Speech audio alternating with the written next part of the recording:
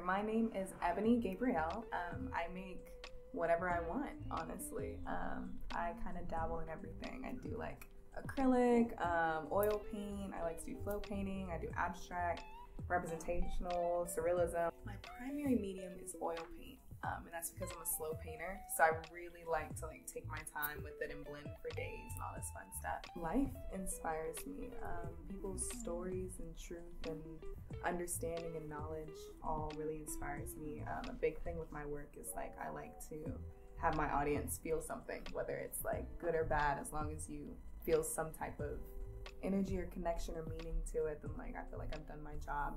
I also really like painting Black culture and Black people and stuff. I feel like we haven't been represented enough in the art world, so why not paint Black people all the time, you know? My process is sporadic.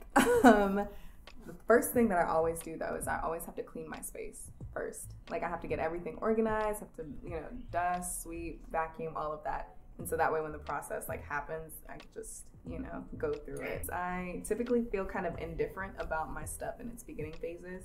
And so I just work towards it until I like it or I feel something towards it, Create has such a special place in my heart. It allows me to grow for A, giving me a space, and B, putting me in a space with a bunch of other incredible artists as well.